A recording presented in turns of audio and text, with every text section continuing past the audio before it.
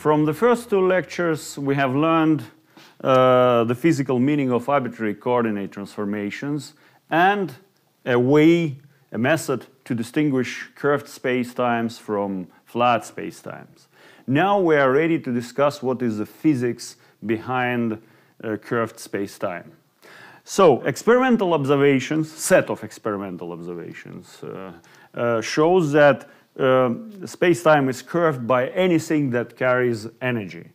Perhaps that was at the beginning was falling from aesthetic observations and based on a very few experimental facts. But now the number of experimental facts that prove this conclusion are enormous, and nobody among the scientists questions this fact.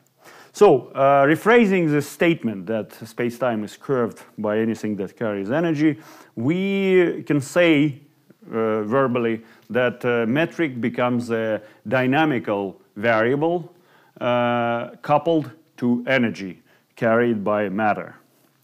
Our goal here to show that all we need to formulate general theory of relativity, equations of motion of general theory of relativity, is this guess that a metric is a dynamical variable coupled to energy momentum tensor, general covariance, and minimal action principle. We would like to find equations of motions for the metric tensor such that which relate on one side there is a geometry, on the other side there is energy. So, we expect these equations of motion to be generally covariant. It means that the action from which these equations will follow will be invariant under general covariant transformations. So we have to build up invariant from the metric for the beginning. So from the metric tensor, we have at our disposal metric tensor, and we want to build up an invariance which will compose the action. Well, simplest invariant that one can, first of all, the action should be integral of a spacetime of some density, and this integral should be invariant. So the simplest invariant that one can write in these circumstances is d for x square root of the modulus of g, where modulus of g, let me define the notations, modulus of g is a modulus of the determinant of the metric tensor, and d for x is just dx0, dx1, dx2, dx3. So this quantity, this integral, is invariant under general covariant transformations. This is just the volume of spacetime. One can straightforwardly check that the square root, the transformation of the square root of the metric, well, that's easy to see. Like, if you make a general covariant transformation, this thing is transformed by a Jacobian of this transformation. And this thing transforms by an inverse of the Jacobian, and they compensate each other. As a result, this quantity is invariant. The problem with this quantity is that if one will vary it, one will apply minimal least action principle to this sort of action, to the action proportional to this quantity, one will obtain algebraic equation for the metric, because this quantity doesn't contain derivative of the metric. As a result, we don't expect to get anything but algebraic equations. Well, we will see that, in fact, a little bit later.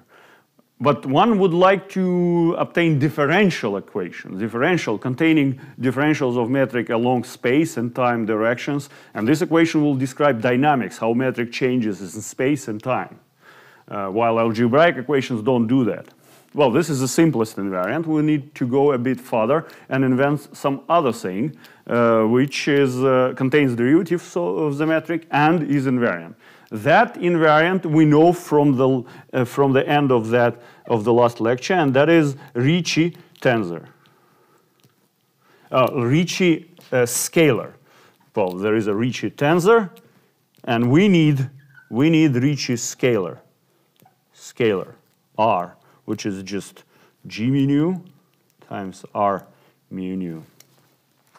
So this is invariant. We have to integrate it over the volume to obtain the action. So the proposal for the action is as follows. S is equal to a integral d for x square root of g.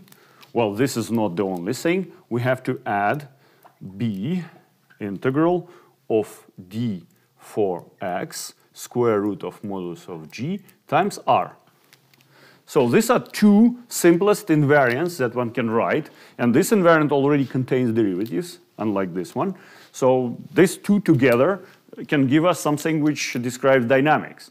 A and B are some constants which follow solely from experimental data and cannot be obtained on the symmetry observations that we have been applying so far. Well, this action describes only gravity.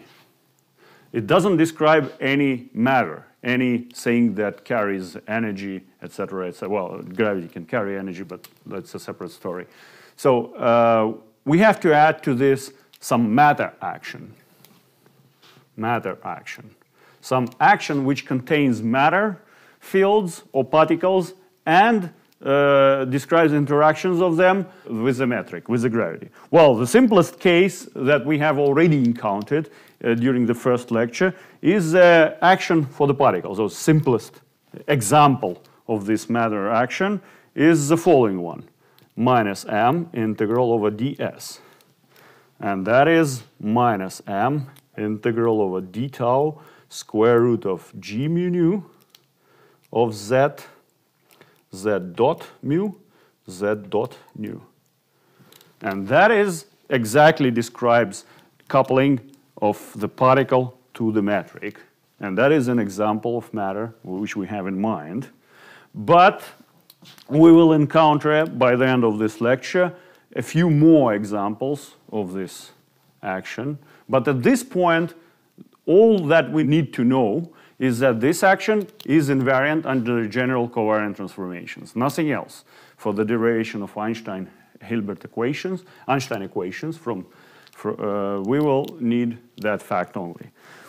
What remains to be done is to fix these quantities, and in total, the total action that we are going to work with is the following. It is 1 minus 1 over 16 pi kappa integral over d for x square root of modulus of g r plus lambda plus S matter, which contains energy metric tensor and matter fields or particles. So here kappa is the seminal Newton's constant, and lambda is so-called cosmological constant. We fixed these constants to agree with experimental observations. So about this quantity, everything is known. I hope to those who listen to these lectures, everything is known about this quantity. But what is lambda? Well, first of all, quantum field theory predicts this to be very big due to so-called zero-point fluctuations, while experimental observations in modern cosmology show that it is not zero, but very small.